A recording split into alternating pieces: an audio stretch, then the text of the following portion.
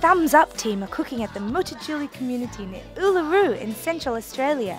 And today we're going to make Uncle Jimmy's kangaroo tail stew using the recipe from the Cook and But Good Wandaga cookbook, available free online at thumbsup.org.au.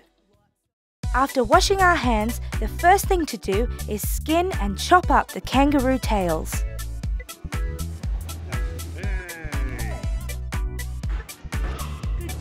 Chop up some veggies, then put some oil in a fry pan or pot and brown the meat.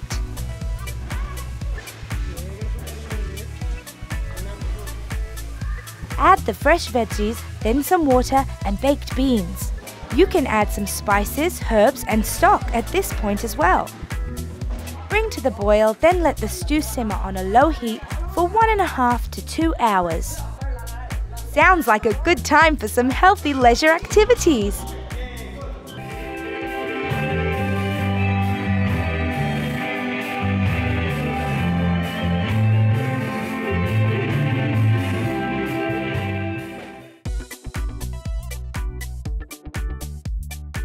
You can add extra veggies to the stew or cook them separately and serve them up on the side like we're doing. When the stew has thickened, serve it up with rice or pasta or bread.